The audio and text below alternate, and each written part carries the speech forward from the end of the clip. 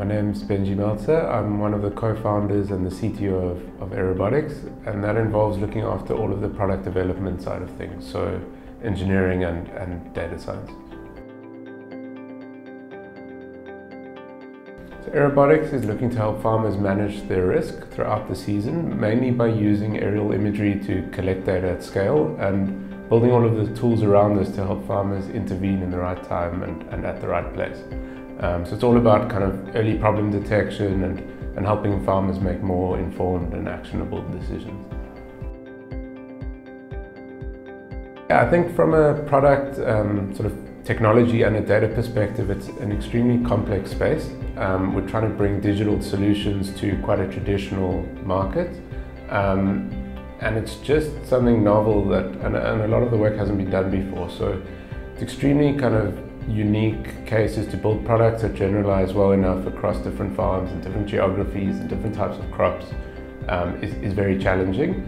And as a result, kind of the amount of innovation and invention that's needed is really high. So I think just the opportunity to really disrupt within the industry is huge. So I think, yeah, there's so many highlights. Like honestly, coming into work every day, kind of being surrounded by the people that we're surrounded by is such an amazing kind of space to be. Just some of the smartest people around, and it just really is like a highlight every day. I think there's a couple kind of key points that stand out outside of that. Apart from the fundraising and kind of the celebration that's come with each of that, on the technical side, the recognition that we've got was kind of peaked at Google Launchpad, where we were picked as one of the top 24 startups in emerging markets around the world, and just kind of getting presented on that stage and kind of acknowledged from a data science and a product and just an emerging market kind of startup was really amazing, and something that I'm very proud of. I think outside of that, the launch in the US recently and kind of proving that what we've been building here isn't just a local product, like there's sort of global reach and opportunity here, and it's been just very validating and very kind of good to see that there's a real opportunity here, and the take-up has been very rewarding.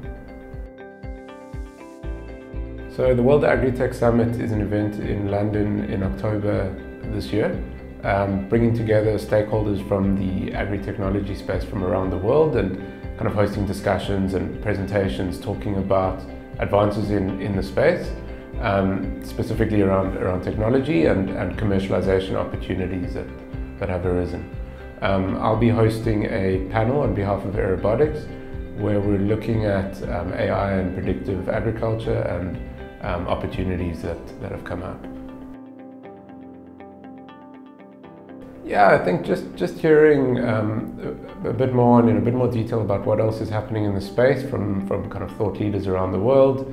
Also the opportunity to network with other people and kind of connect with like-minded companies to discuss sort of what we're doing and opportunities in different geographies is really exciting. Yeah, so I studied my master's in London back in 2014 at Imperial College, and this will be a really good opportunity to reconnect with some of my old classmates, some of the professors, so kind of head back to the local pub and just kind of get back into the swing of things. It's something I'm really looking forward to. Yeah, so when I'm not at work, I really enjoy getting out. I think just the benefits of being in Cape Town, kind of getting outdoors, exploring, hiking, getting out to the winelands, a lot of exercising. I kind of run, trail run a lot.